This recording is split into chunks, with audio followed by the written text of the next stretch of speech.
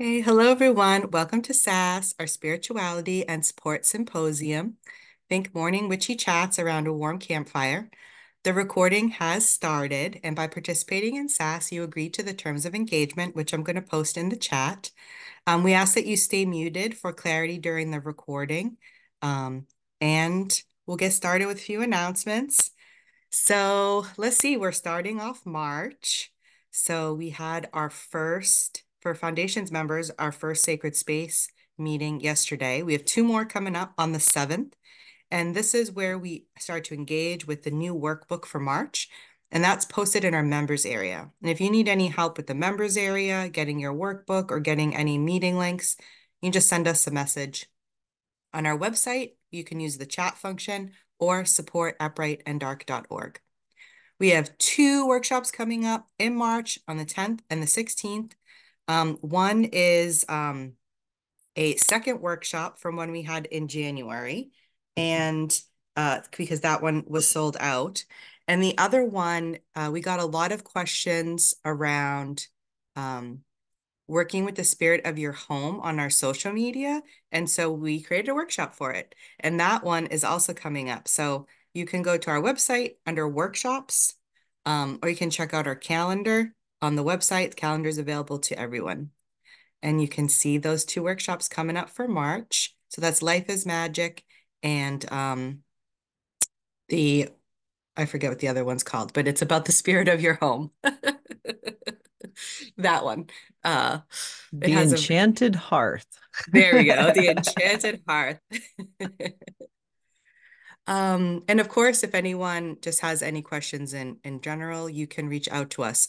For anyone that's brand new watching this, on the 15th of every month is where we gather for your foundation's dedication. And this is where you create your dedication candle for our meetings. We also have a foundations starter kit in the shop. And so now would be the time to get that if you want, just so it'll arrive to you in time for the 15th. But that happens on the 15th of every month. So if you miss it, you can just join the next one. And for any existing members, maybe your candle is burned down, or maybe you want another candle for any of your other workings and you just want a sacred space to do that in. You can come to that meeting and do your candle there. So, ta-da! Thanks for coming. We now can start the witchy chat.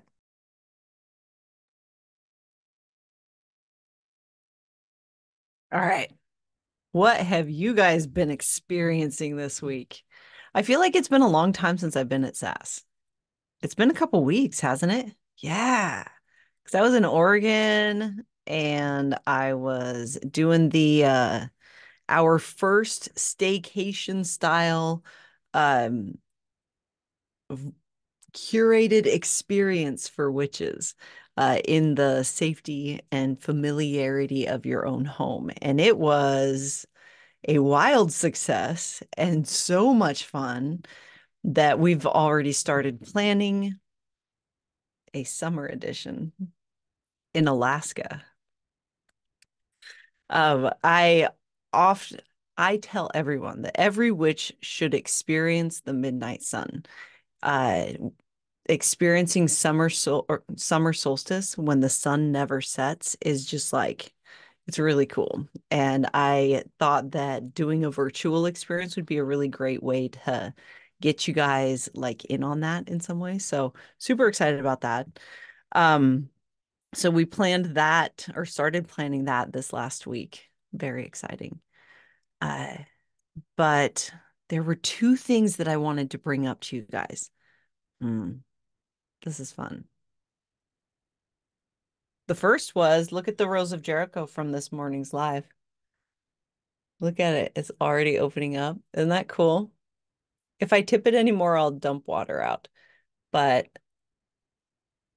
so this Rose of Jericho represents the magic within witches that are looking to remember who they are. It's an encouragement and is kind of lending energy of luck and prosperity and all of that to those of you that are finding your way back to cultivating a relationship with your magic. Um, oh, what was I thinking?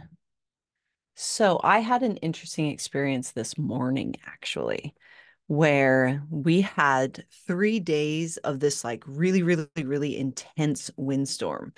And windstorms for me are a really massive sensory experience because of just the constant movement in everything, right? And so this morning at like 3 o'clock in the morning, I was woken up out of a dead sleep by an owl that was like hooting right outside my window, in a tree right by my window. And Rufio and Stella were not having that at all, by the way. So that was fun. But and then when I later that morning when I let Rufio and Stella out, I realized how just like eerily quiet everything was. It was just this like you couldn't hear anything. And it felt highlighted to me, and I thought I'd like bring that here to you guys to see if anyone wants to like take a stab at interpretation or if it brought up any kind of like feeling or flow in you guys, or if you had like a similarly feeling signature-ish experience or totally different. All I'm doing is starting the flow of conversation for you guys. And if this is your first meeting, guys, at any point you can raise your hand if you like pick up on something. If it doesn't even have to be related to what we're talking about. You can completely side quest the conversation if you feel the whim to do so, and we're gonna celebrate that. So, hi, Isabel. Do you wanna? Sorry. It's Good okay. morning, everyone. Good morning. Um, that's a beautiful way to wake up, by the way, to hearing of the owl in the wind. I've been to Mexico twice, but my first time is when I was 11, 10, 11. Anyhow, my parents took me to visit my grandmother, my maternal side of my grandmother. And she was this very beautiful lady, which now I know that she was a practicing witch. Back then, I didn't know that. But in the area where she lived, it happened once while I was there that an owl came. And her belief was that, oh, an ancestor was there to visit her.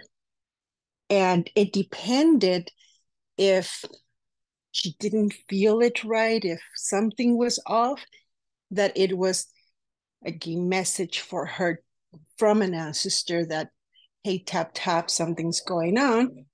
But in that particular time that I was there, it was a similar experience. There was a lot of wind. It was beautiful. It was like a rainstorm in the summer also. And she said, oh, I think the ancestors are happy to see you here. So they came to visit.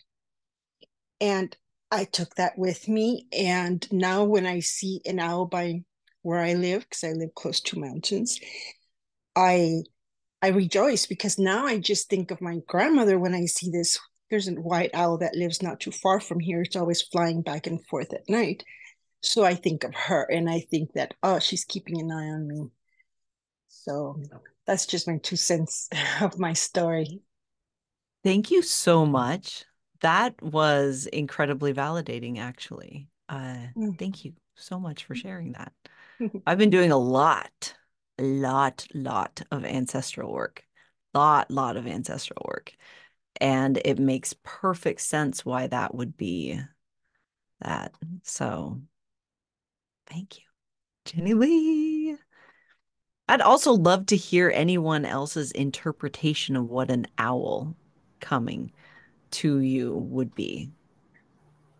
I always think when I was little, there was a hoot owl that lived in the tree right outside my window, and it was a female hoot owl. The male lived about a half a block away, and so they would talk all summer long, just constantly. So that became my night music in the summer. Um, and anytime, anytime I see an owl, or anytime one wakes me up in the night, that kind of thing, I always think I need to be present in the moment. I need to be right here, right now, for a reason. Don't know what that is, but you need to take some time. And I've had owls just, fly in front of the car and just stop. I go to a friend of mine who lives down a long gravel road. There's always, if I go down there at night, I will see at least one owl. So I always stop the car and just give it a beat or two, just to recognize the owl. Yes, I'm paying attention. It's okay. And then go on. But yeah, I think owls are such silent bringers of awareness. They don't have to be loud and obnoxious like I am all the time. That is a quiet reminder to be right here. So, yeah.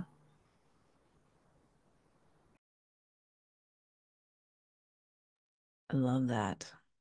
I love that. Isabel is, oh, okay. You answered my question. Ocean. Oh my gosh, I forgot I raised my hand. I was writing notes. All great stuff. Um, Getting a lot lately. Like ever since my birthday, it feels like my channel has just been flooded. Um, so that's fun. Owl stories. Yes. So, uh, owls have been a symbol for me ever since I started looking into the things unseen. The very first thing I really got into was crystals, actually. And I had a friend who we would all go hang out at her house, and she would have everybody pick a crystal. Like we'd all close our eyes, and she had a tray, she'd walk around with crystals, and we'd all pick one, and she'd tell us about them. Super fun, witchy stuff. And I had so much fun with that when I went to go with my usual like smoke group and hang out one night, I brought a bag of crystals with me. And I had all the guys, like I was smoking with a bunch of like cis straight dudes. So I had them all pick crystals and I wanted to tell them about it. And like, I was sitting in a room full of mostly skeptics. And we were outside because you couldn't smoke cigarettes inside, only cannabis. And so we were outside because some of us smoked cigarettes. And there was an owl um, on one of the lampposts, like nearby, or like the electricity line. And it was hooting. And I was like, I feel like we have to go find that. And they all agreed. Like we all felt like we had to go figure out like to see this owl. And so we went and we saw and we found it. And I looked it up later and I was messaging the group chat with those guys. And I was like, hey, so I was looking up like about owls, and it seems like it's like a death of a way of being, a death of a way of life. It's a um like almost like the tower, right? Like it's seems like that kind of energy is what I was telling them.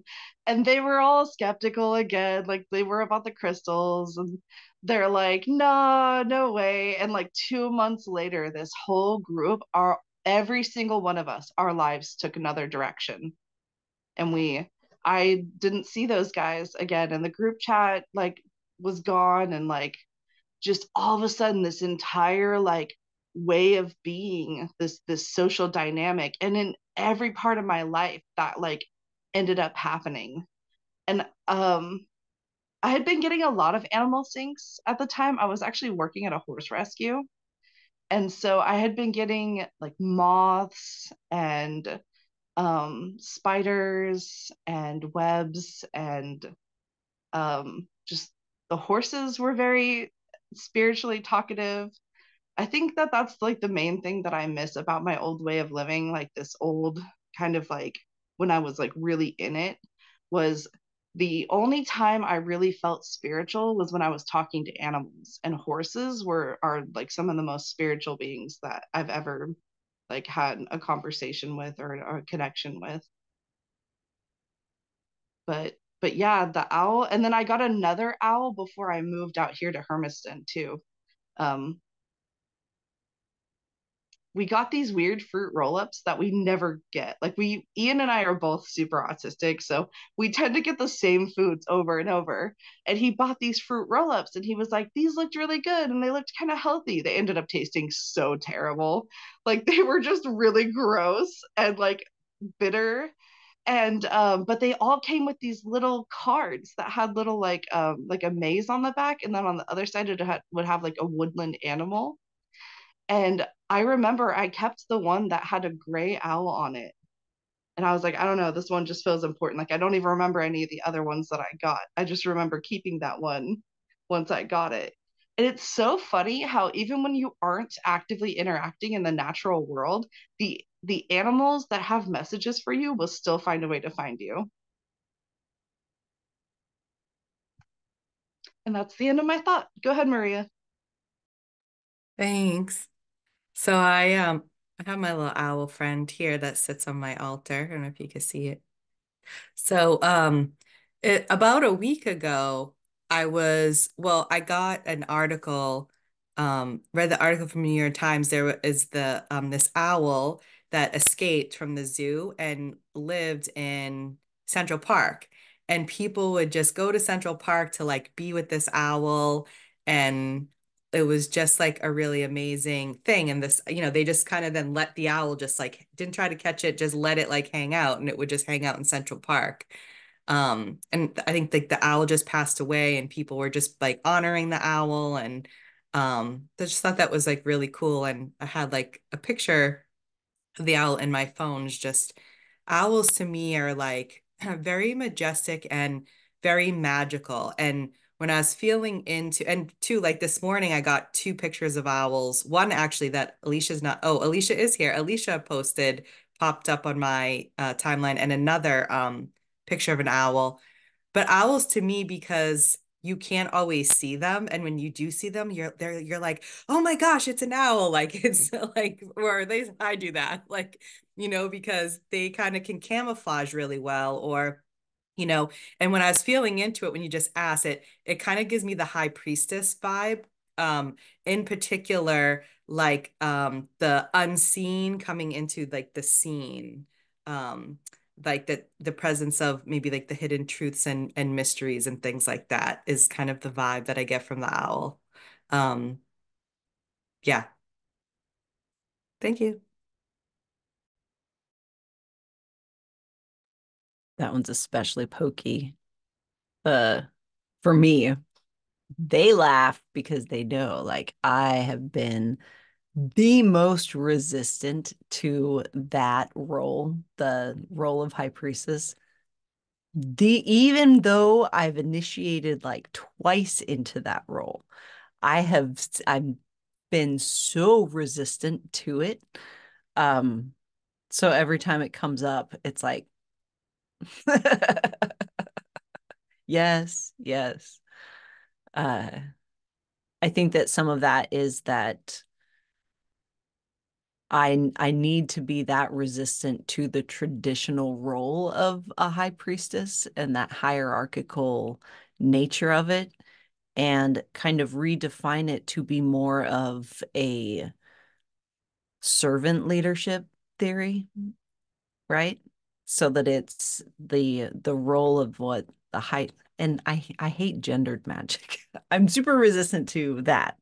And if we could find a name for the role of the support person for a community, the emotional and or the person in a community that holds that space between the physical world and the spirit world, and communicates that. Like if there was a name for that that was gender fluid, I would totally embrace that.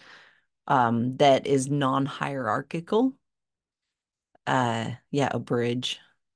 A bridge witch. That's kind of cool, actually. I'm gonna pause with that. Oh, we can't use crossroads because that's not quite what it is, too.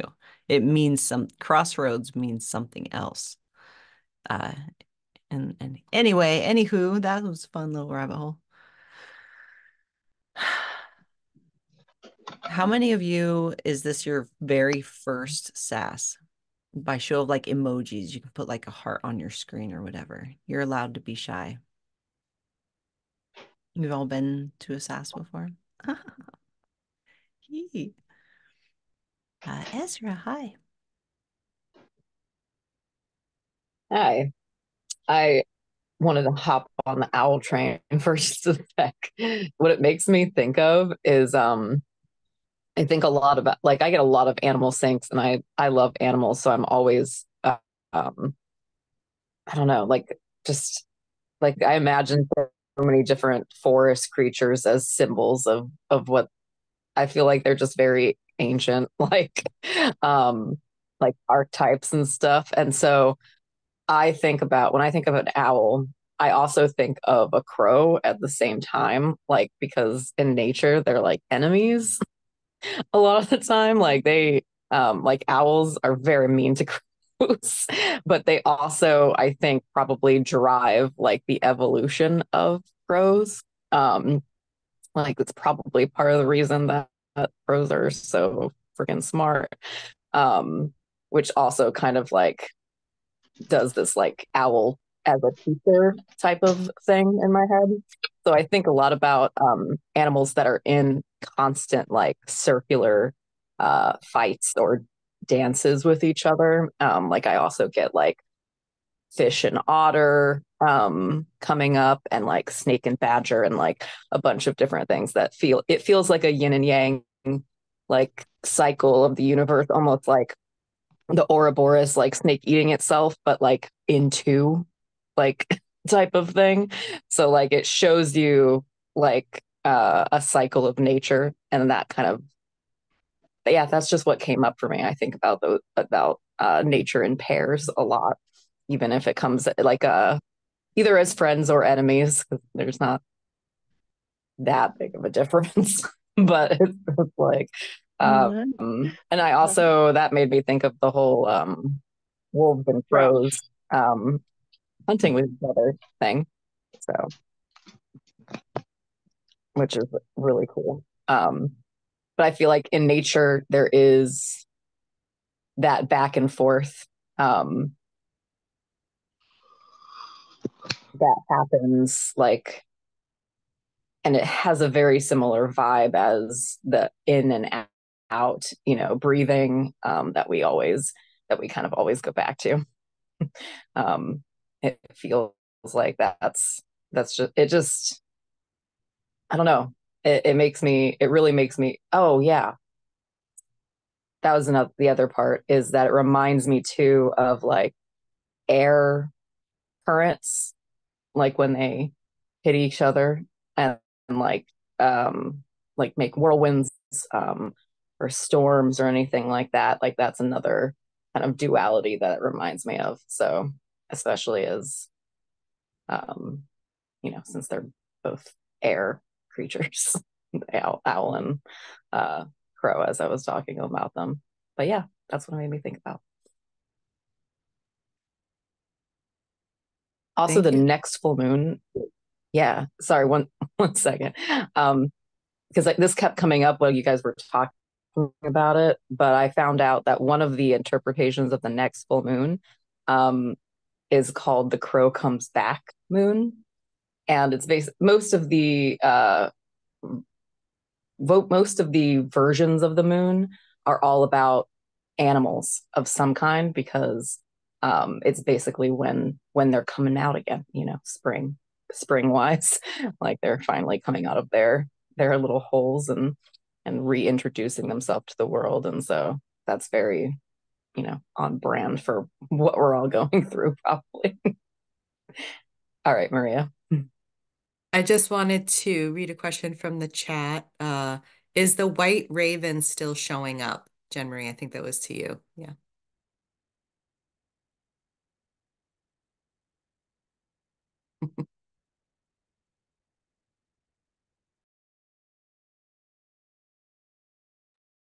It is. It totally is.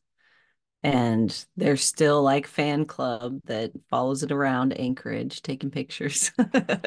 So it's this whole thing of like, let's go find the white raven. And which I think is cute in some ways, but people can be problematic when they become obsessive with things like that. So we'll see how that goes. Thanks, guys, for all weighing in on the owl stuff. Totally tracks. That all makes sense. Hmm. Hmm. If anyone else wants a broad spectrum interpretation of anything, if you can't tell, we're into it.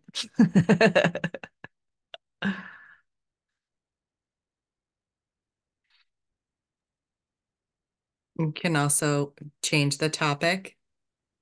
Mhm. What's been on your mind?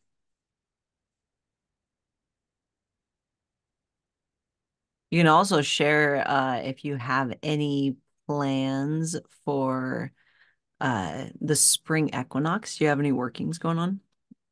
Are you feeling any like nudgings toward any like particular kind of workings? 'Cause Ocean. Yes. So I didn't really think of it as a spring equinox working. And it actually it made me think of like as I've begun practicing magic because um I kind of I don't really, let me put it this way.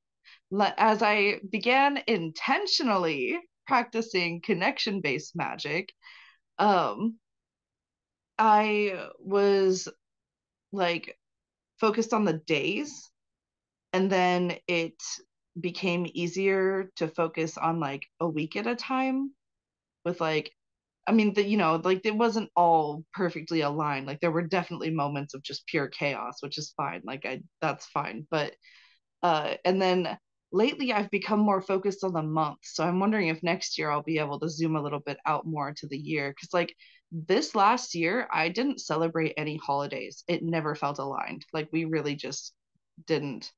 And I didn't feel the need to really do much for like New Year's Eve. I mean, I wanted to make it fun for my friend who was visiting me, but sorry, I'm getting a little off track. But I was talking with Ezra about the full moon, and we were talking about the new moon and um, talking about a uh, oh my gosh, what was the ritual? I'm sorry, I'm so blanking. It's fine. I'm just gonna take up space over here. um, and I was saying that would be perfect for the full moon. It was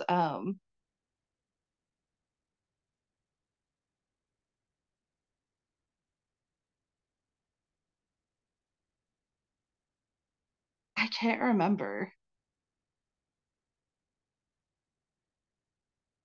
Well, okay, essentially it's March, right? So I'm totally gonna work on this. I apparently refuse to ask for help. So um so it's March and it's the whole inner child thing, and I'm feeling like aligning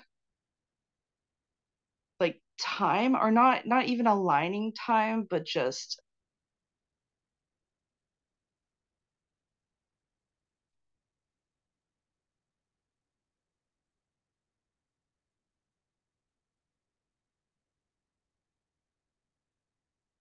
I feel like it was about time. I just remember talking about time and how I'm trying to let go of like believing in the reality of it. There was actually a post. It was just a meme that I reposted on Facebook that was like saying that there's a different number of minutes this year, so adjust your plays of like rent accordingly. And somebody commented on it with like a little like fact about how many minutes there are in a year and like saying that it like never changes or something. And I was like, it's funny how we really believe in these tools of measurement that we like we really feel like these things don't change because we've created tools around measuring a certain thing, and we're like, okay, I understand that tool, therefore I understand everything I've used that tool like to understand. And so like I feel like springtime for me is just kind of like letting go and allowing for the flow and like not trying so hard to like plan, because I really want to like plan things out and know what things are coming. And my guides for this whole month, no, like, and it's like I usually talk about dreaming and stuff, and like, I come on here all the time and I talk about the kind of community I want to build because I think it's really magical to talk to a bunch of witches about like, my dreams and community and stuff, because I think that's how it gets manifested. And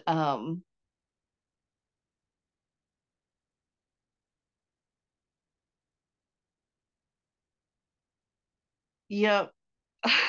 My brain stopped there again too. Okay. I will relinquish to Maria. Go ahead. Thank you. Isabel was before me. Oh, thank you. The order got switched up on me. It does that. It's trickery. Thank you, Maria. This is nothing on equinox, but right when you were opening the conversation to anything that we wanted to share, this week I've been on a high just from something that happened to me last week.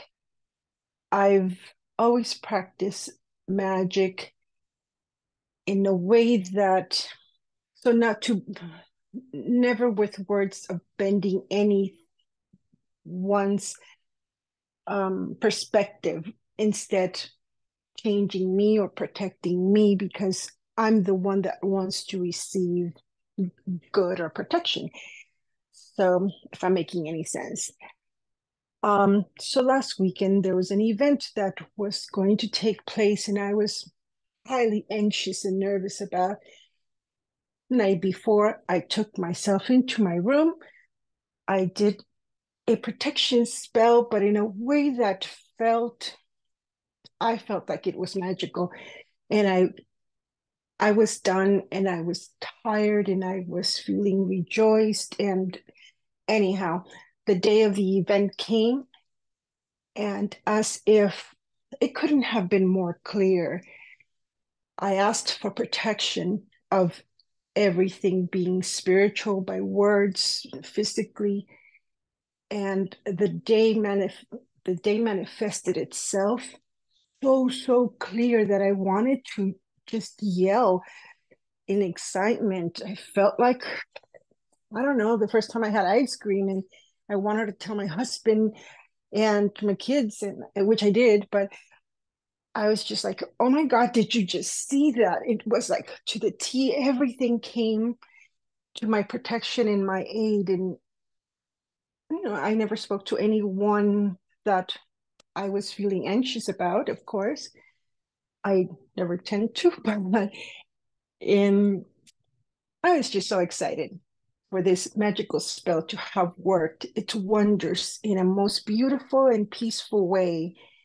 But it was so strongly evident that if any other day had I not done that, I know what the outcome would have been, because it's repeated itself so many times. But this particular day was just so magical that I even want to tell strangers, which I'm never going to do, of course, but it's that kind of thing that you want to just stop someone and say like, oh my God, did you just see that? And so I just wanted to share my, my joy in what happened to me. I don't know if I made any sense. I'm being very vague, but just wanted to share my joy. That's And amazing, that's Isabel. Thank you for sharing that. That's so awesome. thank you for listening. So I haven't created any like specific rituals, but feeling what I'm feeling into the spring, and since paying attention to the feelings and the energy when the season changes. And um spring for me like doesn't fuck around. Like spring, like like you think like, oh, it's spring, like everything's blooming, and which is awesome. And I love that. And seeing that is exciting. But the energy is like action energy. My system and me are very comfortable with hermit energy. I like the winter. I like going in my bed, getting under my covers, like goodbye world. Like this is my I'm in like my own little universe. I'm really good at that. I'm good at resting. I'm good at napping. Like I've gotten good at that. But this action energy, as if it wasn't apparent, I had like these three dreams last night, these three separate dreams calling me out, totally calling me out on like the things that are in the shadows, like my shadow work. And it's just like, okay, like let's get it going. Like we're waking up, we're like doing the thing. And I've been doing a lot of manifestation work, which I'll continue like to do throughout the year. And really working on my beliefs and do I feel worthy of, do I feel, do I truly believe with my whole being of what I want? And um practicing with that. And so like these three particular dreams last night were like calling me out on like my shadow work of things that I'm still kind of working through. And so, and then like the birds are just chirping at 5 a.m. and it's just all like, okay, like now, now's the time to do the thing. Like you had your long rest and now we're awake. And there's like a joke that you might have heard some of the members say, like, I don't like being told what to do.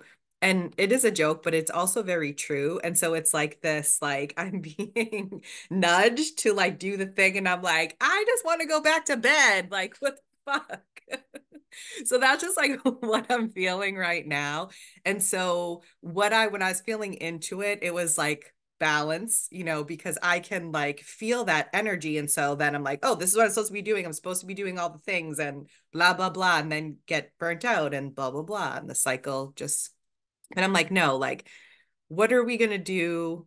Like looking back, like, and so finding kind of that balance of like, yes, I'm hearing the call, I'm hearing it. Okay. I have some deeper levels of shadow work on these particular things, but it is also exciting. It's exciting that like because I'm someone that does welcome change, and so like I can feel that there is a change coming. So I'll leave it at that. Jen Marie. I love that you said that. Here, let me lower my hand before I forget because I totally will. There we go. Uh, for me, springtime is so like specifically the point between February, that halfway point between the winter solstice and the spring equinox. Starting about there is when things start to be revealed as far as ways that I need to support my spiritual practice or physical practice better. I often will experience big catalysts. So, like revelatory experiences, have these deep conversations with people where relationships need to change, or all of those kinds of things. That happens to me around this time of the year. And I see that as I need this information so that the seeds that I'm planting have the best opportunity for growth. And as difficult as this kind of time can be and how frustrating it can be, um, without fail, like every year, it makes sense why. And when I'm in resistance to making these changes that are being revealed, that's when I experience a bunch of suffering and things are really difficult. Uh, and when I lean into it and actually do the thing, because I'm super stubborn, like what Maria was saying too. Like, don't tell me what to do. Don't make me do the thing. Uh, but the more I get into that practice of paying attention and then creating, some kind of support for whatever is revealed, whether that's like, um, I don't know, being more present with your life, um, having healthier boundaries. There's so many different things, different kinds of like spiritual seeds that you would plant for a year. Uh, but yeah, so sweet. This is another reason why it's so important for you guys to keep track of the things that you are experiencing and your interpretation of the things that you are experiencing so that you can look back and have all that data to start seeing your annual cycles, your seasonal cycles, because your system as a witch interacts with these changes in its own way. And by you paying attention to that, and kind of leaning into it, it's life changing. Life changing. All right, Ezra, go ahead.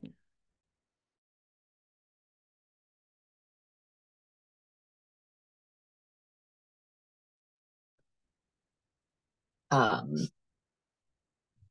yeah, I get a lot. Like, I'm actually a much more comfortable on the other half of you.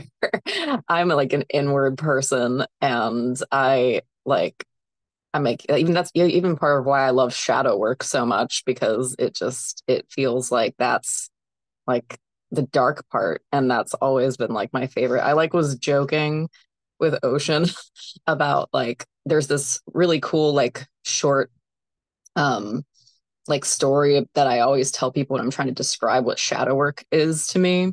That's a nonviolent communication thing where it's like somebody's kneeling in the middle of the road under a street light and somebody else comes up to them. And originally in the story, the person that comes up to them is a cop, but I decided to, when I tell the story, I'm not going to make him a cop anymore, because why? It's not relevant. And so the passerby comes up to the person kneeling in the road and says, like, what are you doing? And the kneeling person says, well, I'm looking for my keys. And he says, oh, and the other person says, oh, did you drop them here? And the kneeling person says, no, I dropped them in the alley, but the light's so much better over here. And the whole idea is that like we often go searching for things where the lighting is better just because it's like safer, even though we know we're not going to find what we're looking for. And I was joking with Ocean that I feel like I live in the alley and I'm playing with all the keys. And then the light somebody comes over with like a flashlight and I'm like hissing like at them. Like that kind of person. Like I've always just like been really comfortable with with talking about anything, and which is why it's always really interesting me when there is something that is uncomfortable for me and like shows me where my shadow work is, because I'm like, oh wow, that's really interesting. Like that I still have that, and you always still have it. Like there's always like a place that you can go that you weren't looking before, which is I guess what makes life fun. But and one of the things, so actually I realized that I planned a road trip for the spring equinox to go visit like a friend of mine. And it's one of those things that like I didn't like I knew I wanted to do it then, but I didn't really do it intentionally at that point. Like I wasn't looking it up and saying I'm going to go on a road trip on the spring equinox. I just kind of like was feeling into when I wanted to do it. And what's interesting is that it has, in preparing for, it's just like it's a pretty long road trip, but it's only going to last a few days because I love to drive. And so, and it's an opportunity for me to be present while driving and like to sort through. I always feel like I go through road trips, and if I do it intentionally, I'm literally moving myself. Like, if that makes sense, like it feels like I'm intentionally trying to, like when I get back, I will intentionally like be in a new world that I have, like it's part of like a manifestation process.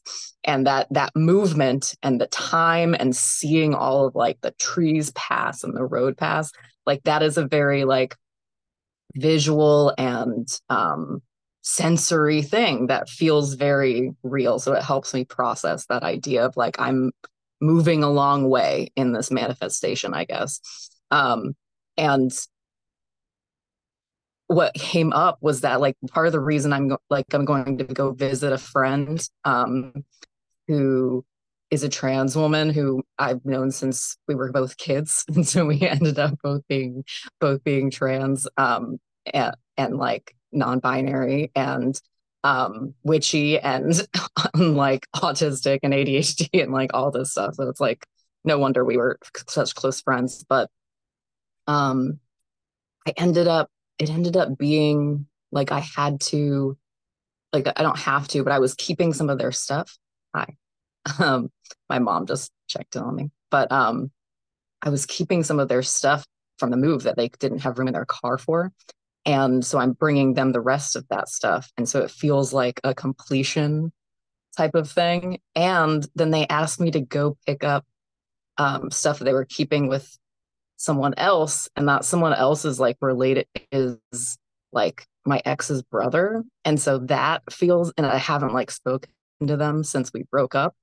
And so that feels like a very big, like, um, moment for me because that was a very difficult time in my life.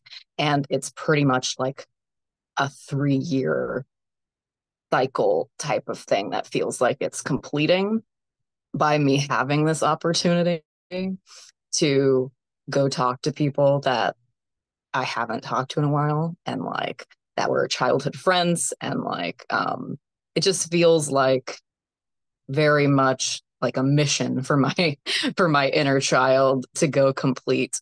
um and so I think now that I'm realizing I'm literally going to be doing this road trip around the spring equinox, I need to like figure out how to make it even more magical than it is. So I appreciate you guys bringing that up, because I think, because I feel like whenever I'm doing a plan like that, a lot of times it turns out to be something that I didn't realize I was like kind of channeling when I made the plan. Um, and then it ends up being like falling into place pretty well. But that's always like the message I feel like I get from my guides. It's like, what do I do? And it's like, you're doing it. Like, um, so I feel like we often don't realize that we're doing better than we think we are.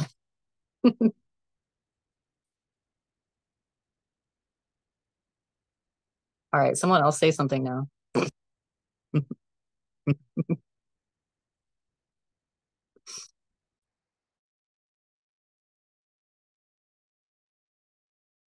Okay. I, from my rambling, which had no closure, I actually realized because I started taking notes, I was like, no, I know that I had an idea. So I took some notes on it and I realized that our conversation had been essentially around being trans like in general, like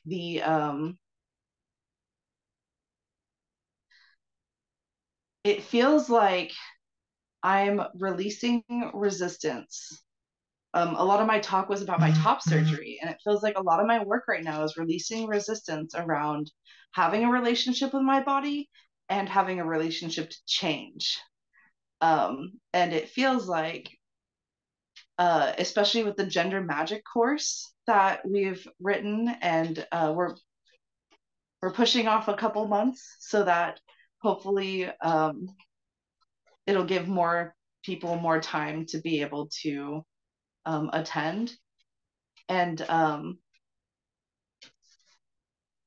thinking this moon cycle is about manifesting trans liberation, because it not only starts with the inner child and hearing them fully out, which is like what March is all about, but it goes all the way to creating systemic change starting from within. And this feels like the culmination of what I've been talking about for like months now. And spring just blossoming and blooming, like that spring forward energy is, because that's the thing, like deconstructing gender isn't about, it's not about change, it's about being more yourself. It's not about trying to make more people trans, it's trying to let more people be exactly who they are without having to be burdened by the ideas of what somebody else thinks of your gender and how you should be. And that's just really important to me.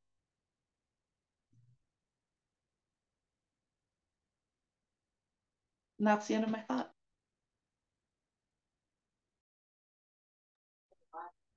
I love that, Ocean. I am also getting major liberation vibes, and and when I was talking about like a 3-year cycle, like I literally, it was on Easter 3 years ago that I came out as trans to like my family and friends and everything. So, and so that's pretty much, that's also a 3-year cycle that happened for me.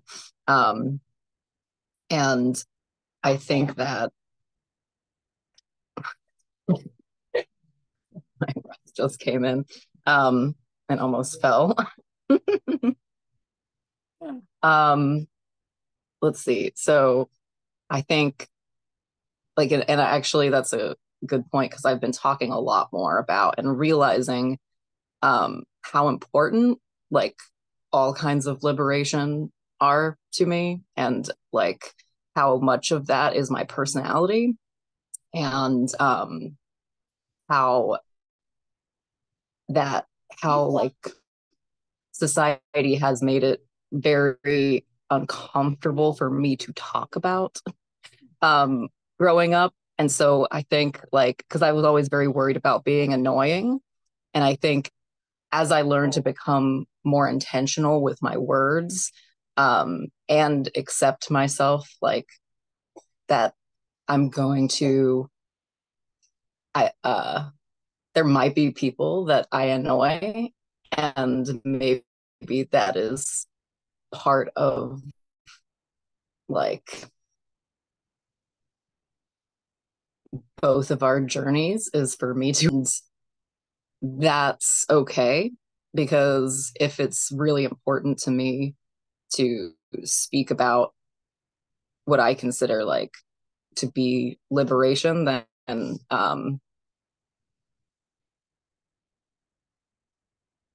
it's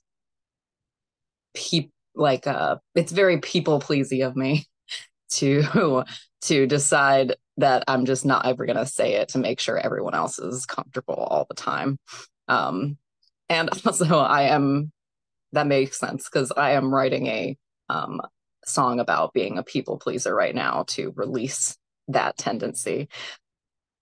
So I also wrote a song about perfectionism for the same reason, and like basically all the coping mechanisms that we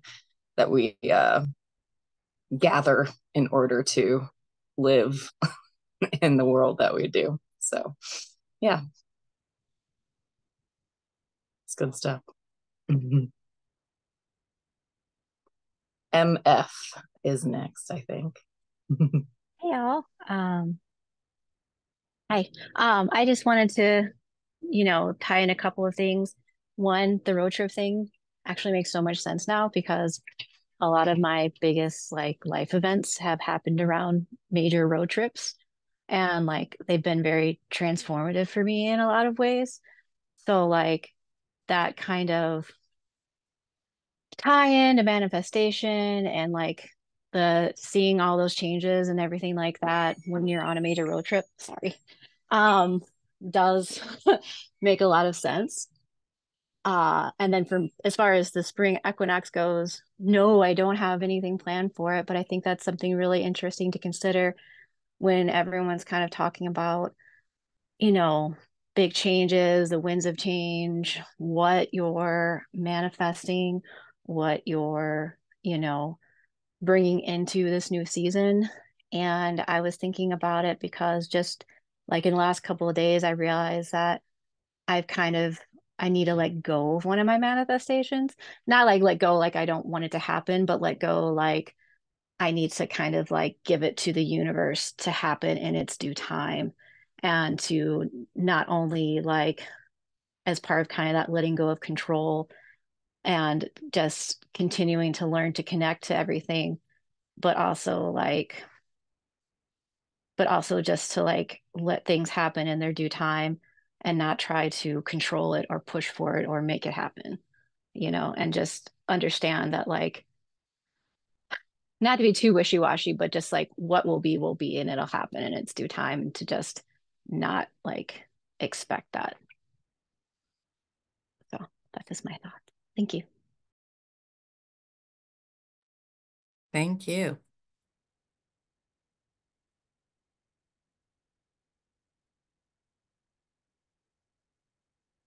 Jean-Marie. That's a tricky balance, though, isn't it, Mumble Fairy? That's much easier said than done, right? Because you have to like, because that like leaning into the planning and this like in order to for my dreams and this thing to happen, I have to force it through and I have to push and I have to like influence it in this very like controlling way. And that shift to learning to trust that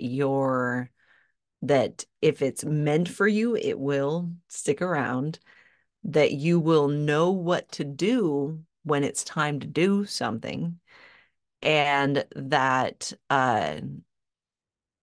the rest and the pause is just as important as those times of forward momentum, because it's in the rest and the pause that things slow down enough for you to be able to see what some of those decisions are and for you to be able to collect that data, which is what we're doing, and feeling into what do I really want to participate in? How do I really want to participate in whatever it is that you're trying to like bring forward?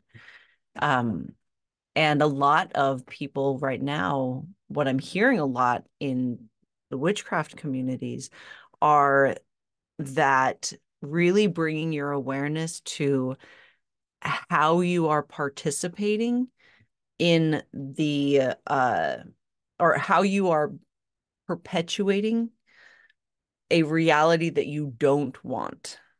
How are you actively perpetuating what you don't want? And what does what you do want look like? And how can you, in small ways, choose to participate in that more? Right? That's kind of this like this underlying current that seems to be kind of going on. By show of like emojis, how many of you actually relate to that kind of thing? Right. And this is And I real. think, Yeah, oh, go ahead. sorry. Go ahead. Oh, I just saying it's funny that you say balance because I keep pulling a card that says balance. And I think that like that's just such a huge shift for me is trying to learn that I can't do all of the things all of the time and how to balance it all, like work, kids, house, spirituality, taking care of myself, which almost always comes last, and just all the things around that. And but also like the balance of what I'm letting go of. And it's not to say that I'm letting go of, taking those inspired actions to, reach those things. It's just letting go of trying to control it, and that is really difficult, I think, for a lot of us to accept. Yeah. And it's actually one of those things that is so common that we work with it in foundations. Like, why do we do this? Um, so if you haven't gotten to that month, we're gonna get to that month where we kind of dive deeper into the like, why do we do those kinds of things? Um, ooh, I just totally lost what I was gonna say. That's fun. Other than that, I totally lost what I was gonna say. So go ahead, Maria. It will come back. So this is like probably what I spent most of my brain time thinking about, these types of things. So we're just gonna go on a little journey through Maria's brain. It's okay if you don't, like if everything I say doesn't resonate with you, like that's okay. But I also like in my scrolls, like if you know who Bashar is, I a lot of their videos pop up for me, and a lot of what they say gives me like things to think about in this realm of topic. And so when when I joined Foundations, when we got, I can look back in my journal what month it is, but when I had like the realization of what manifestation actually was and what I thought it was, I hysterically started crying. I was like bawling my eyes out. I had such an emotional because I was like, what the fuck? This is nobody told me like I could have been doing this all along and now I'm, what so working through all of that, but I just had such a strong response to it. And I was like, oh, that's what we're doing. I can do that. Like, okay. And so, but there's the shadow work. And then there's this bit about that I've was listening to videos of Bashar and talking about like that kind of like attracts like. And so it's like, well, tell the universe what you prefer. So it's kind of like just like, what don't you prefer and what do you prefer? And if you take action towards the things you prefer, it's like that like right attracts like, and it's not bad. Like it's not like right or wrong or like that it's bad or good. I've kind of deconstructing that is it's just the physics or whatever the smarter people the people that are smarter than me like that are into all that stuff like it's actually science as well like there's physics involved and but anyways I don't know enough about that to speak on it so um but I'm interested in it and so it's like okay so like I've been in this this job that I would like to change but I've been doing what I'm doing for a long time and it's like but I just keep doing what I've been doing. And so the universe is like, oh, so here's more, like kind of, where so I'm sorting through like that bucket of it. But what it like pinged me about today was like the what people think karma is and what I feel like what I'm exploring is like karma I don't feel is really karma. I feel it's more of this, like this manifestation bit of it, where it's not like what comes around is what is because like that's the energy, like like the more the like attracts like, and so that's I don't know if I made any sense, but I did. So yeah, just kind of really feeling into, and then I'm a come from a very controlling place with myself, trying saying like, okay, I want this to happen. And so like in my previous years, I would want this to happen. And so I would like construct exactly how I thought that should happen and what I needed to do to exactly get that to happen, make that happen for myself. And it worked. Like some of that worked for me, you know. But at this point, I no longer to want to engage in that way. And the reason why I don't is because I realized I was limiting myself to the possibilities that the universe could show me, to the amazing things that will happen that I can't see yet. And that I might, you know, because I was like wanting to control the step by step rather than saying, um, I would like all of my needs to be met fully and whatever that, you know. And so rather than being like, I want, like previously my thoughts would have been, I want to make $100,000 a year. And that would have been that would have been like what I focused on and what I needed to do to get that. But instead of like that, which is also fine if that's what you want, like do what you want. I will always like whatever it is you want to do, I support you. But for me, like I just shifted it to um you know, more almost like a kind of a bigger picture rather than like a specific. So it's like, no, what do I really want? I really want joy. I really want to just wake up when I want to wake up and not follow any sort of time. I want all of my needs to be met. I want to be able to, you know, like go on a vacation when, you know, like things are like, I want to see the world, you know, so it's like, I want to see the world. And then rather than like carefully orchestrating is like what Mumble Fairy said, like just take action on that next exciting thing and just keep taking actions, like follow the yellow brick road or follow the breadcrumbs.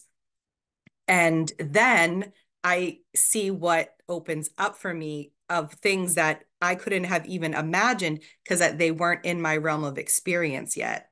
And so, and and anyhow, and also like with that, like learning about my human design, if any of you are interested, that was like a little bit helpful for me too, because I realized that part of like my system is I'm like a response. And so when I was being a little bit hard on myself sometimes, because I'm not the kind of person that you ask, what do you want? And I'd be like, I don't really know. I want everything. Like I want everything and nothing, right? Like, but I never had like this undying like passion. Like I'm a hummingbird. I like lots of different things and I like to learn about whatever.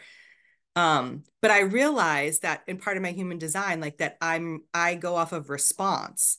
And so if you present something to me, I can then that's when I'm like, yes or no, like yes, this is great. And it excites me. And I can like then feel into that if it excites me or if it doesn't, rather than like just trying to come up with it. So that was also helpful for me if that is helpful for anybody. Ezra.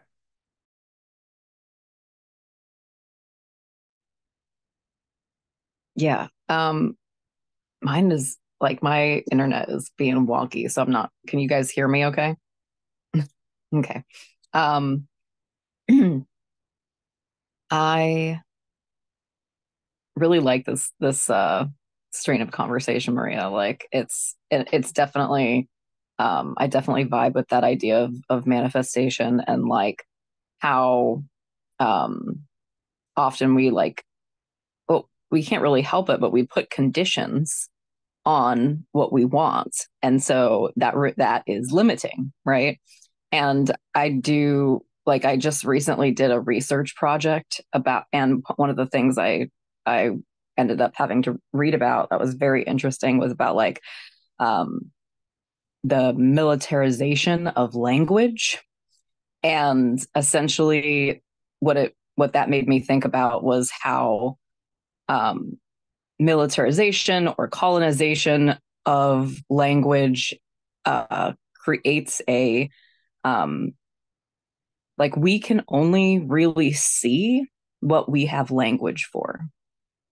And like they've actually done studies on like there's groups of people that in their language they don't have like a name for the color green um, or blue, one of the two, and so they literally like don't see that color. Um, but they have a ton of words like for shades of the color that they do see, whether it's blue or green. I can't remember which one. And it made me, like when you hear a new word, when you learn a new word and you start to hear it everywhere, it's not because that word suddenly started happening more. It's because you could hear it now. And so when we like the again, I'm trying not to like, I don't think that a lot of this is intentional.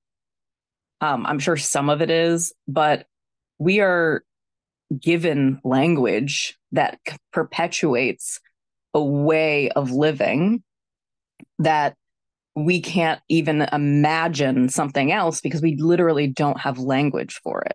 Like our brain can't think in that direction. And so that's actually what, to me, like the essence of liberation means. Like I think like there's like an idea of what it means, and then that's what it means for me, is like trying to find all the different ways that like I have been limited in my thinking and therefore my being, um in order, like, because of the way that language is constructed. Like it's and so when it comes to like manifesting, my brain wanted to put it on the syllable on the end, manifesting. But like that is why putting so many conditions on it is so limiting, is because that makes it so that there's this very narrow scope of what you are allowed to receive. So if you're saying $100,000, and that's just, it kind of creates, okay, well, maybe you'll get that, but you'll get exactly that. Because we have the way that our brain is currently structured, and it's changing every year. That's why it's so cool to have like this yearly practice. I mean, you can go back and be like, wow, my mind has expanded, um, since like there's going to be so many ways. And it really feels like this year especially is like going to, it's something, it's like blooming. That's why the spring feels so springy this year. I don't know. It feels like there is an expansion that we're all really feeling. And it's that made me feel like there's a lot of people that are really tired right now. Like almost every person that I meet is just like, God, I'm so tired. Like they will just tell me that all the time. And it feels like things are maybe like stretching further than they have before in this expansion. And that even people who are not that aware of like the spiritual or magical world, they're feeling it and they're just like, what is going on? you know, um, because of that. But yeah, I think that's all I had to say. Maria, do you have something to add again, or do we want to go to Jenny Lee? Um, let's let Jenny Lee go ahead, and then I can go after that. Okay, so this line of discussion brought up this terrible thing that I do that is so control oriented, and I've been working on not doing it, but I've done it since I was a kid. Get really comfortable in bed. You're laying there and you're trying to go to sleep. And then you're like, I need to drink a water.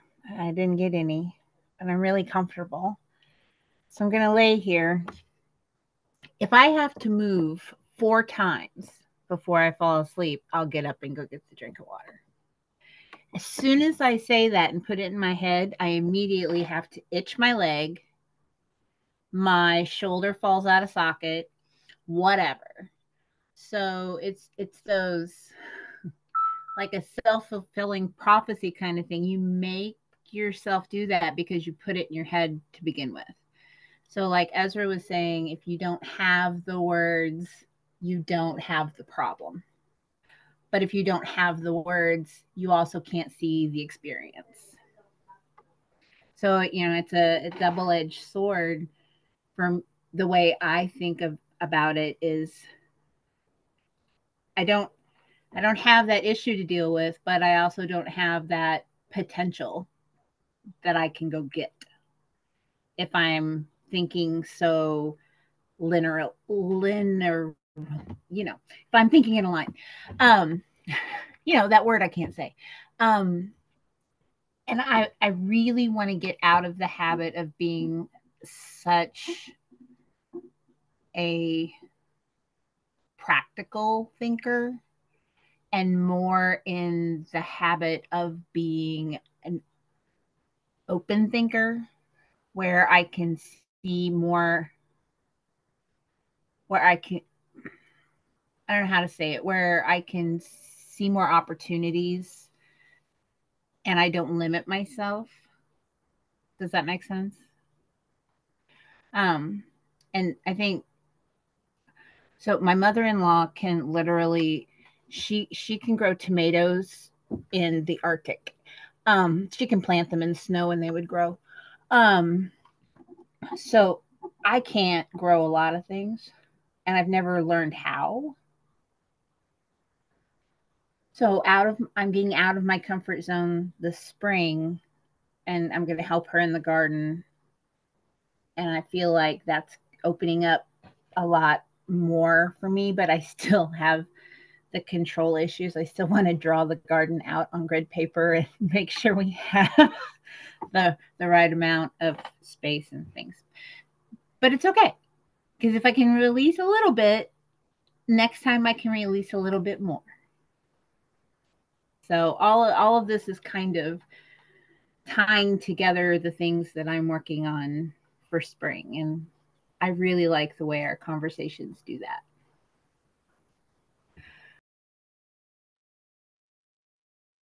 Thanks, Jenny Lee. It actually was a great segue into what I was thinking. I think that so part of my journey is so you and Jenny Lee, like what you kind of said is like one of the amazing things that has happened is you recognize what you don't prefer. So you actually you actually that is like an awesome thing to have happen is to just kind of recognize that and getting out and doing something that you wouldn't normally do brings that change energy because you're changing it up and like shifting that. So that's also amazing. Um, and what I wanted to say is like my the way the where I am also like where I came from is sort of like I suppose sometimes when I was just getting pinged to like talk about a little bit of like the shadow work piece and of the sorting it kind of out piece. And I do come from, a place where I've processed trauma and really did the like deep dive into the shadow work with like a little bit of magic, but I feel like when I first started, it was like mostly the shadow work and doing that as a witch, but and that it seems to me that there is that piece that is of safety involves, and I work with another mentor as well, and we were talking about like the ego and, the ego like not having enough data on like what is safe, as well. And so you can kind of feel that like resistance and like that's like, I'm like, thank you to my ego for like, protecting me in that way. But like, it's like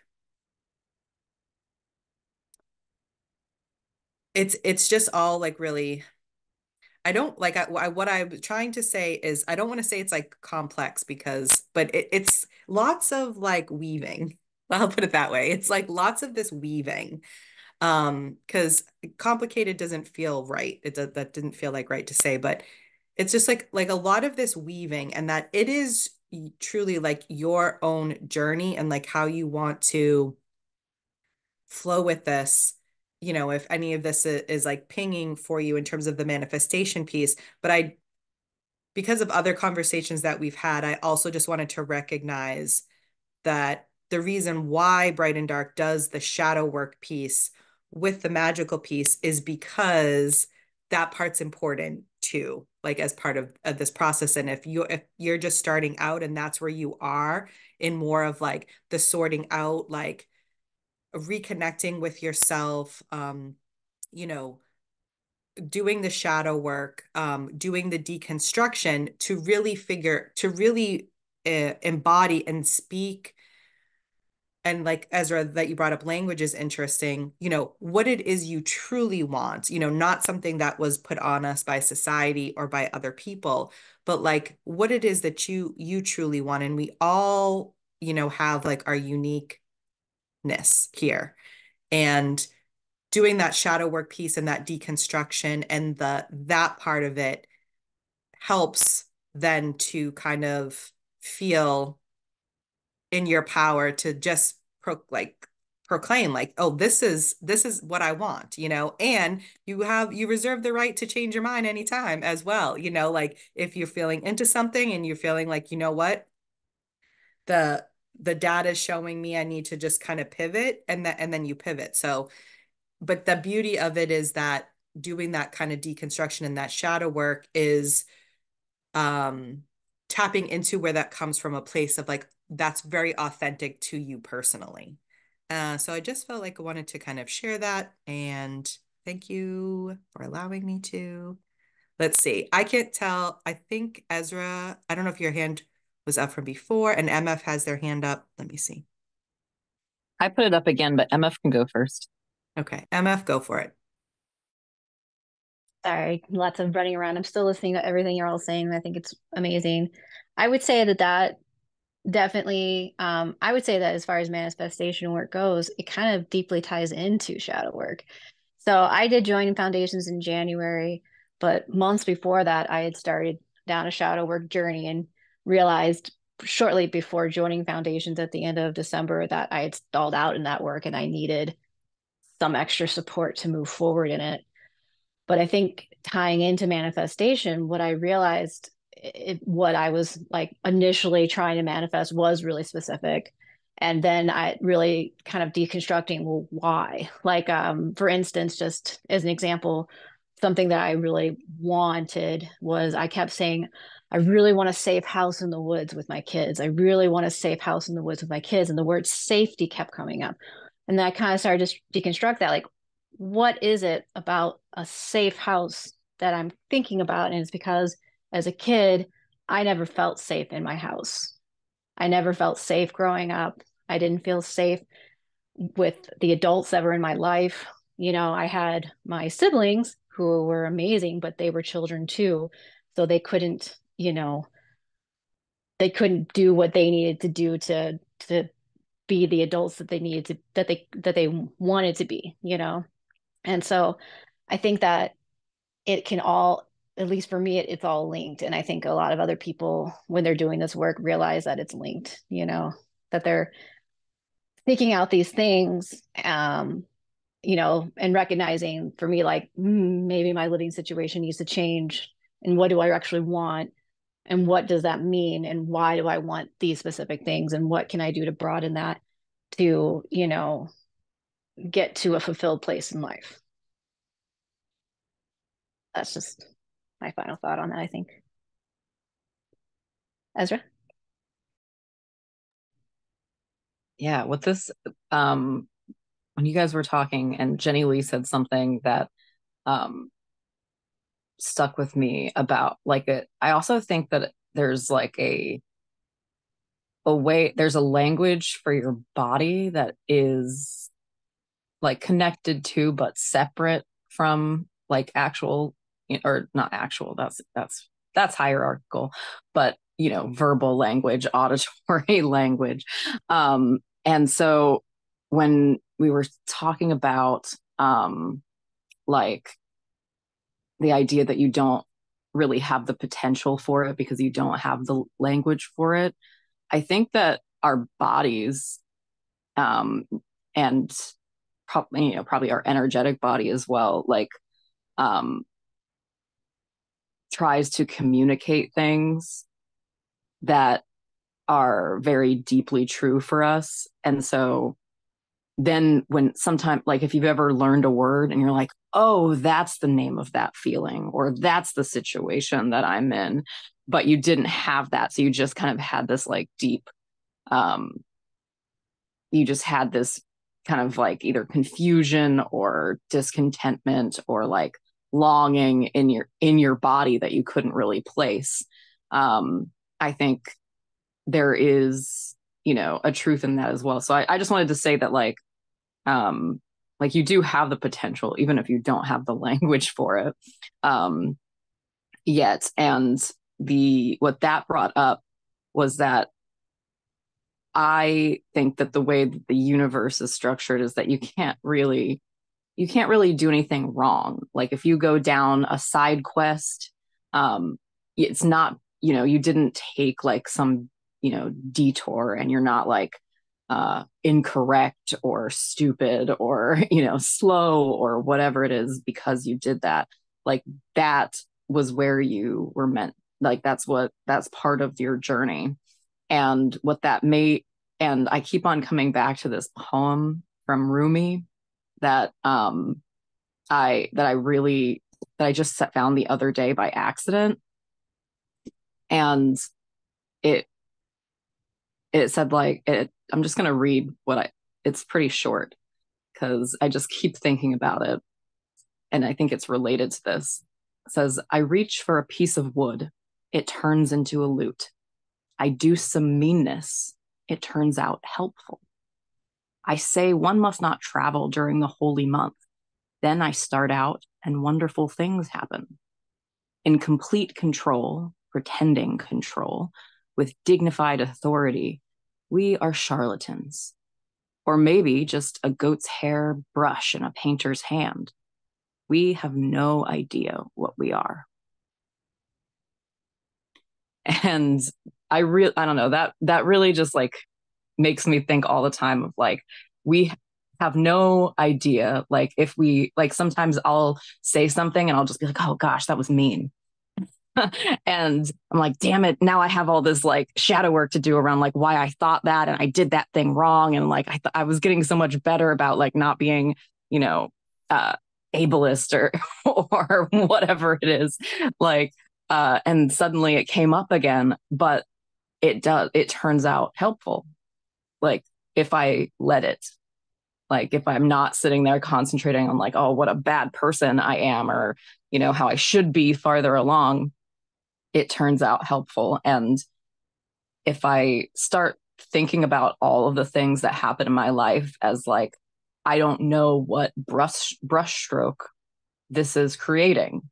Like this could be exactly, and in my opinion, it is exactly where this was supposed to land. Like that's the exact like kind of stroke it was supposed to take shape. So yeah. Eric, I love your nails, by the way. I keep on looking at them. Like it's very Thank you. Thank you. Yeah, I mean, I feel like in a lot of ways, what Ezra just said was kind of like answering the question I was about to ask. But um, and this is kind of in response to Maria. Is that okay, Maria? Um, uh, so a lot of what Maria said resonated with me, and I kind of feel like I'm in a job that is sort of like worn out and played out, and like like it's not really. I kind of like am done done with trying to make it work, sort of. Trying to make it anyway. But I'm also not sure like what the next thing will be yet, like what the next like I have inklings, maybe of glimmers of things it could be. And so I'm not really sure what the next thing is yet, but but I am sure that this thing is like worn out and here I am, and I think I have to be here for at least a little while longer. So kind of like any thoughts or advice about like or reactions to that would be welcome. And then also like I think a big part of like that system that Maria described of like, well, if you keep doing the same thing and putting energy into it, the universe thinks, oh, well, you want more of that, so here's more of it. Like that made like that really like pulled the rug out from under me. But like, are there like how do I start like knowing that I have to be in this work environment for at least a little while longer, like how to start signaling something different in that is just something I'm thinking about. And then also there's a lot of fear for me around like I've always like Maria, I've been in this job like for a long time and I've always supported myself through this job. And I know there are different ways to support myself, but like I haven't done it like personally. And so it's very scary to me to kind of like think to like just not have like actual experience doing other things and knowing that I'm going to be okay doing those other things or just some things that I'm feeling around what Maria said. So thank you, Maria and Ezra and everybody. So not that I can fully like answer completely because I'm very much in the same situation as you are. Um, so some things that I am doing is just so even though the same situation, like, okay, I'm still, in this job, I recognize that when like I wake up every day and I do not prefer to go to it, but I'm going to it. And that is recognizing like how that's wearing, on me. So like one of the things was just kind of, okay, there's something here still, and I am too, like I have a mortgage and therefore like I feel like I couldn't just quit, unless I were to make like other shifts. But so one thing was just to one support knowing like supporting my system through that. Like I started to take breaks at like work. I like actually eat lunch. I take like breaks to get water. I take my days off, like just to kind of support, my system through this.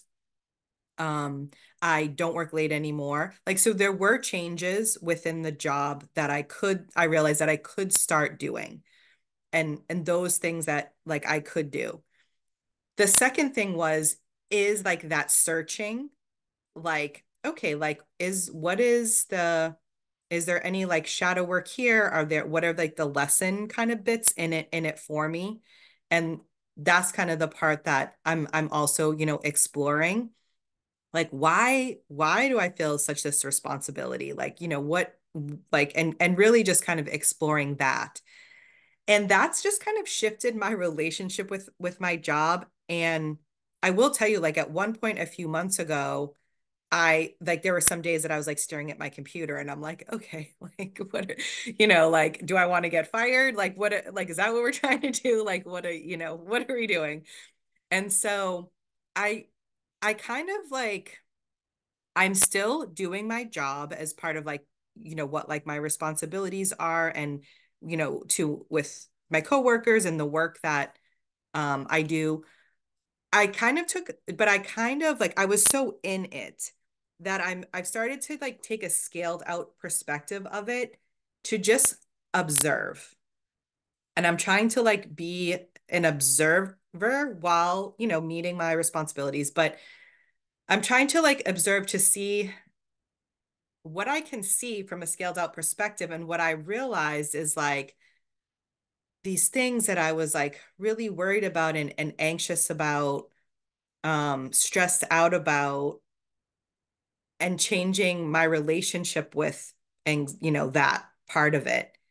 And so I just kind of leave that there, but I'm just trying to like take a scaled out look at things, and sit sometimes as an observer, so I can just kind of see again like what was here for me, what are the shadow bits that still need to work through, but then also within that it is like, well, what do you prefer, what, and I had to get rid of the fact that I was going to identify a job, because I'm not like identify the next job, like I'm not. So for me it's just like sitting of like fall, like just trying to see, like recognize and take data on what does excite me.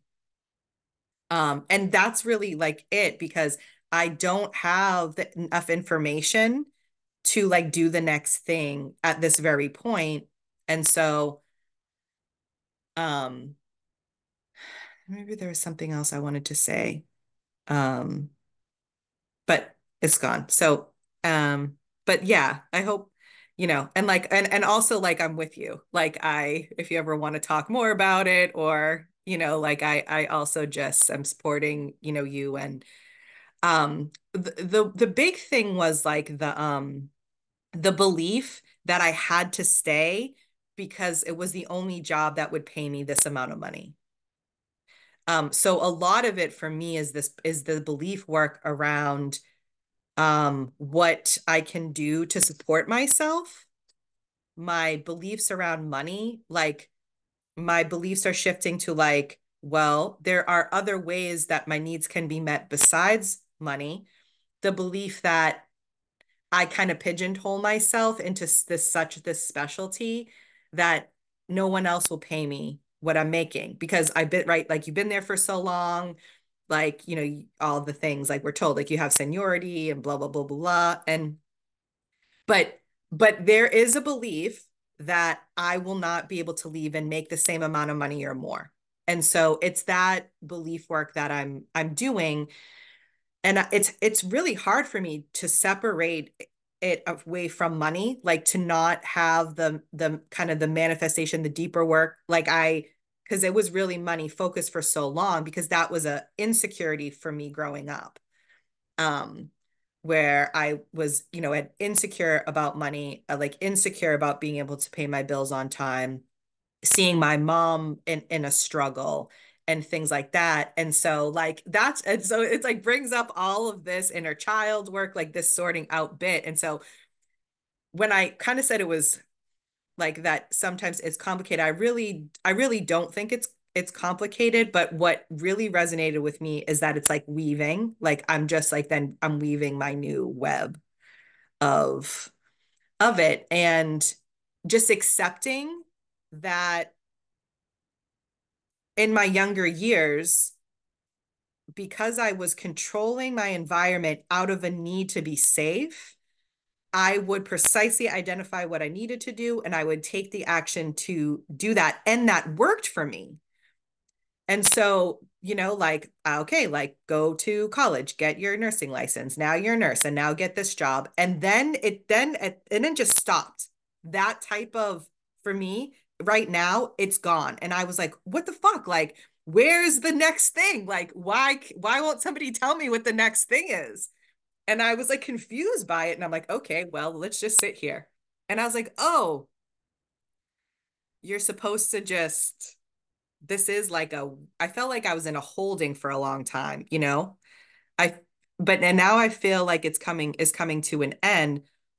But all of what I just said about like the sorting out bit was very valuable. And that's kind of how I'm engaging with it at this point, is like just the sorting out on what my beliefs are about it. MF.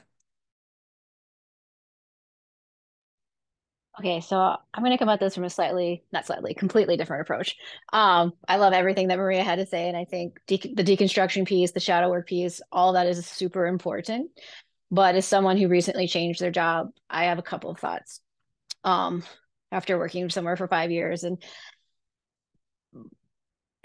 there can be something really empowering about going and updating your resume and just literally writing out every single thing that you do, because I think it's really easy to take for granted, especially if you've been somewhere for a really long time, like take for granted that, you know, what you do is easy or what you do is replaceable. And yeah, from a corporate standpoint, everyone's replaceable and it's ridiculous. But what you do likely has a huge impact on the people that you work with. And there's probably a lot of things that you are doing that are not necessarily in your job description. And why I say that is because the reframe to this is that you probably have a lot of transferable skills. You probably have a lot of things that you're doing in your job that could be done in a completely different job and be completely transferable. Obviously, I don't know you, but I feel very confident. Like, I feel very confident about this. Like, just even if it's not on your resume, make a list somewhere, write it out, you know, like really think about it, talk to your coworkers, you know, what do they see that you're doing, what are things that what are your limiting beliefs around this that's holding you back from looking at other jobs that these skills could be transferred to. Because you know, just being having worked parallel to HR most of my career, I can tell you a lot of companies want to hire people who are going to be a good fit. I hate this saying this, but culturally, and not necessarily like, you know, can this person be trained? Can this person learn how to do this? Do they have skills that kind of align with this?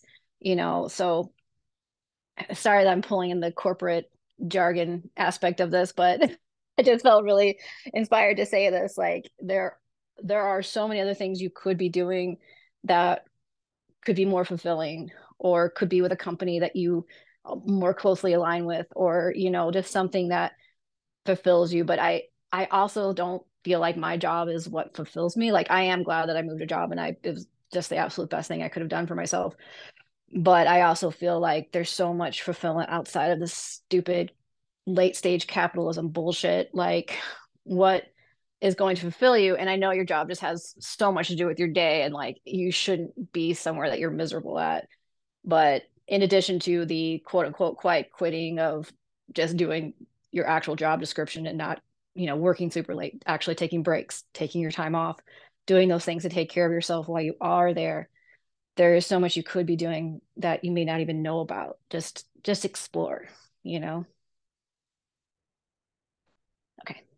Thank you.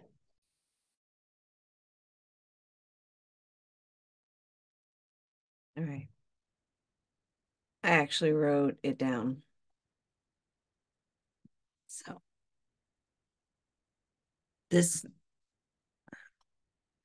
the most difficult thing that I find for people, that transit, the most difficult bridge for people to cross, being a bridge witch, uh, is the looking at their lives outside of the lens of capitalism. That is the most difficult bridge for witches to cross. And it takes time, but it is very necessary, because your path and your magic is aligned with your authentic experience, not capitalism, not how you participate in capitalism. Capitalism is a social agreement, right? That's a social agreement. And so when you are looking at, like, what do I want to manifest? What is the life that I want to manifest? Look at how you want to participate in your lived experience. What do you want that to look like? Right? For me, that's waking up and going down into a like busy kitchen full of witches, talking about setting up their day. It looks like going out and actively participating in growing the food that I'm feeding my body. It is a more monastic approach to life, very simple, very few responsibilities outside of, you know, my calling, what I'm here to do. And so that's like the big key thing. You know, I see chickens, I want to be around chickens, I want to be around animals, things like that, things that make you feel alive and like you are actively participating in your lived experience. A lot of capitalism and the patriarchy separates us from that participation in our actual lived experience and has us participating fully in this social agreement. Does that make sense? Right. And so when you look at your life, there are so many small ways that we are participating and perpetuating capitalism by like just how we live our lives. And, you know, I'm a huge advocate for communal living. And have been for a long time, but also understand that that takes training on how to do that. Um, but sometimes our independence is what is keeping us in this perpetual state of exhaustion. Because to live independently, you have to work more, you have to contribute, you have to participate more in order to in like financially support that. Does that make sense?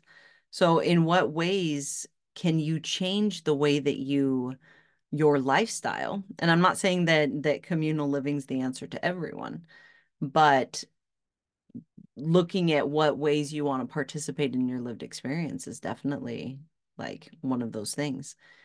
Um,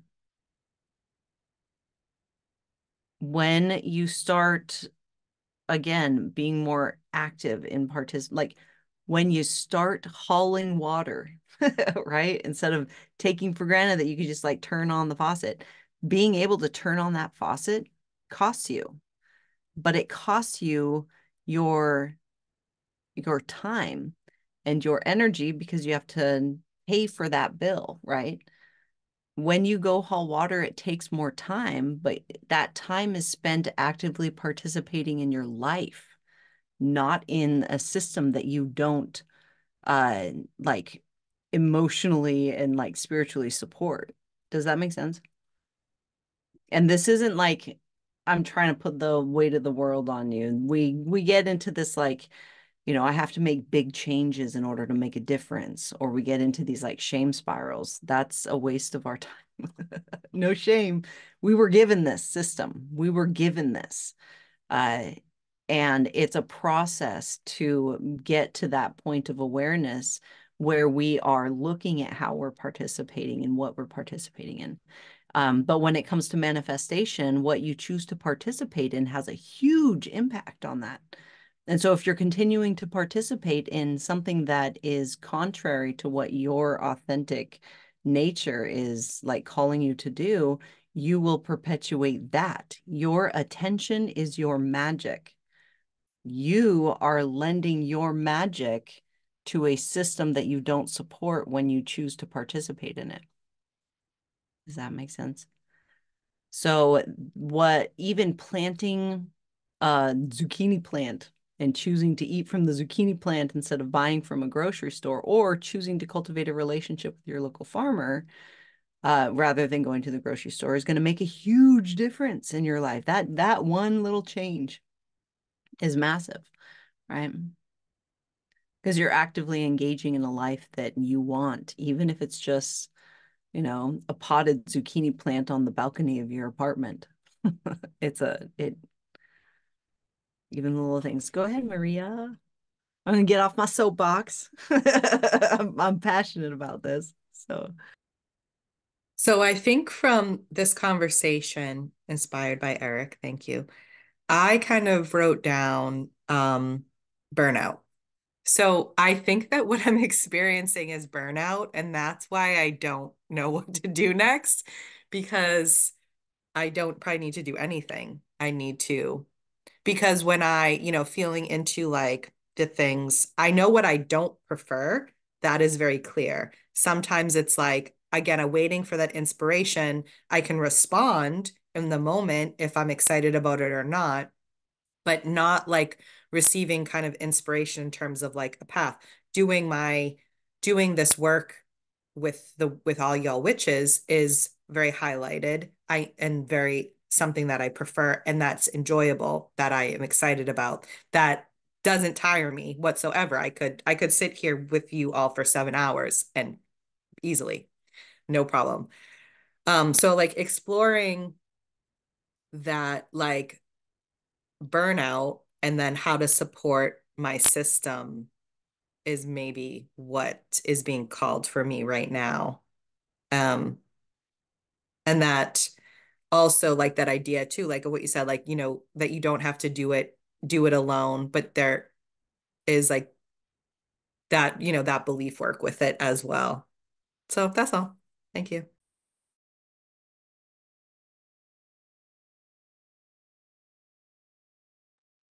We are coming to the end of our time together this glorious Sunday. Those fun conversations. I love Sass. I love Sass. I love you guys. I love that we have this space that we can do this and just like talk about real shit, you know. I am very excited about this sun. This year is it feels pivotal. It feels like, but in this excited, our ancestors are celebrating kinds of ways. And I can't wait to see how that unfolds. And I am looking forward to it unfolding and with you guys, I guess, us experiencing it together.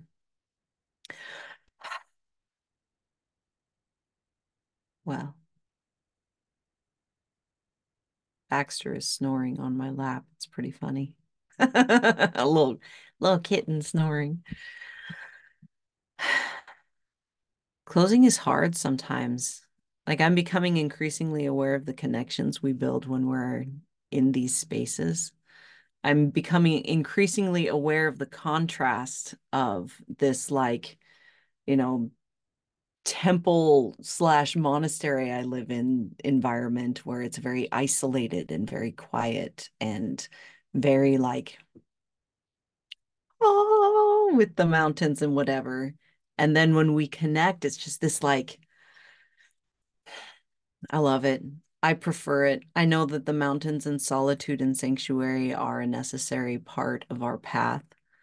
But it really truly feels like my path is I'm coming out of hermit mode, coming out of retirement, and just engaging more and more with you guys, both physically and virtually.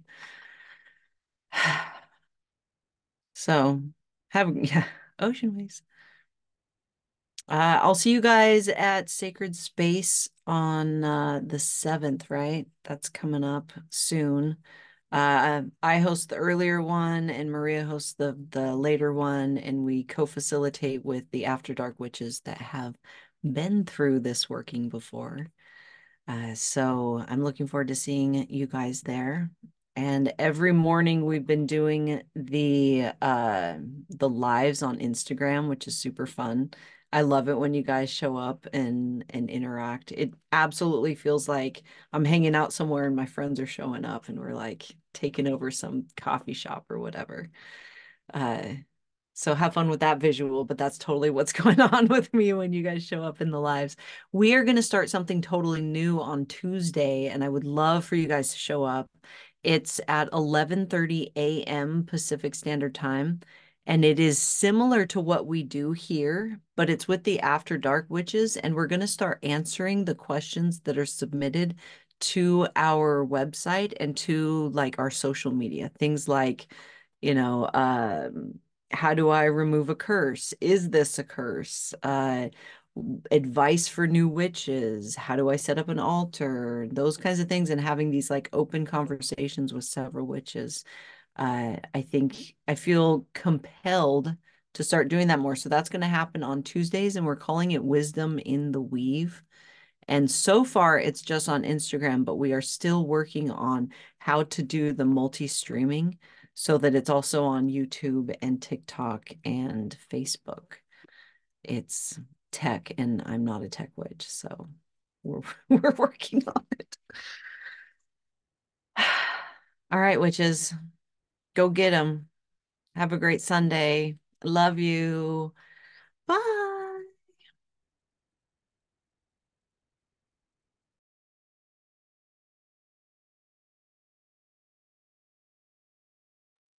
And Persephone's so cute. Bye, everyone. Have a good day, Maria. You too. Pop in the